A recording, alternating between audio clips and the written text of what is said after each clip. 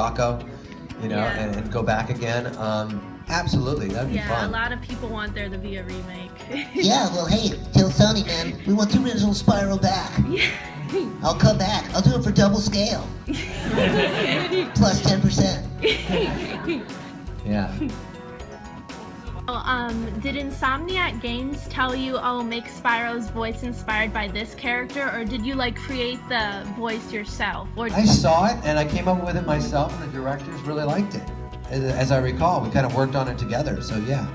I just kind of looked at him, he had this kind of fierce look, and he had to be young, and since I can't really dance around like Tara Strong or E.G. Daily can in that young octave, I'm pretty much stuck right here if you want me to be 10 or 12 years old. I'm not going to be able to do, you know, and that's really close if you think about it to Paul Rubens and Pee Wee Herman. Yeah, you stole my bike. Yeah, so, but. Have any really interesting stories like that you when you worked on Spyro 1? Like, was there anything funny? No, funny stories? Like I say, just meeting Clancy Brown and being really intimidated by him and finding out that he was the sweetest guy in the world. Because you think he's the guy from Shawshank Redemption. He's just like, hey, it's nice to meet you. I'm Clancy Brown. I'm like, I'm Ping. How are you? So, just that. The sessions were pretty cut and dry though. Maybe two more. This is a question for you, Tom. Yes, ma'am.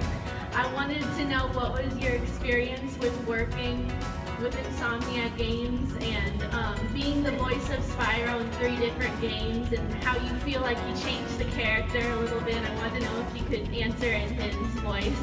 Oh, cool. Well, speaking of Spyro, you look great in purple, by the way. And also, I would like to know if I could give you these gifts I have, if it's Sure, okay. absolutely. Thank you so much. I don't even know what these are. Oh, look at that. Because Carlos and I have both been Spyros. As we said earlier. Oh, thank you so much. SpongeBob and Spyro. Spyro and Rocco. Thank you. Sorry. Thank you, Samantha. Thanks, Kari says, Samantha. I appreciate it. Thanks so much. Thank you. These will go in a place of honor. You know, Spyro was one of those things, like, it comes back years and years later. Like, you know, when you do it, it's a gig. It took you an hour and a half or 2 hours in 1996 or something.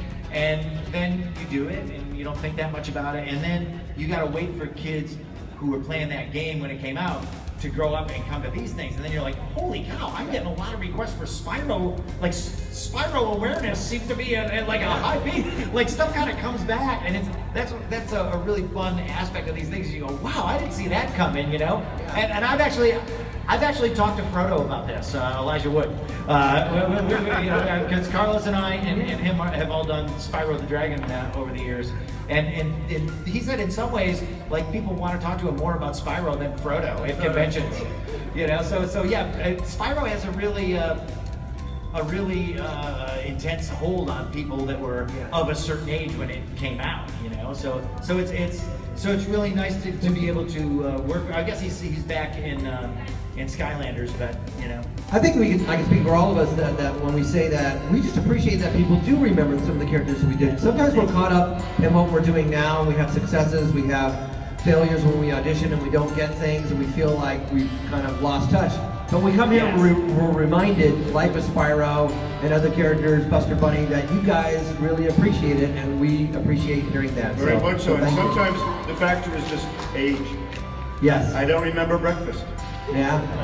I got 2 kids. All I remember is Tangled and Frozen. You wanna build a snow? Thank you. Thank you very much. Thank you for the drawings. Thank you.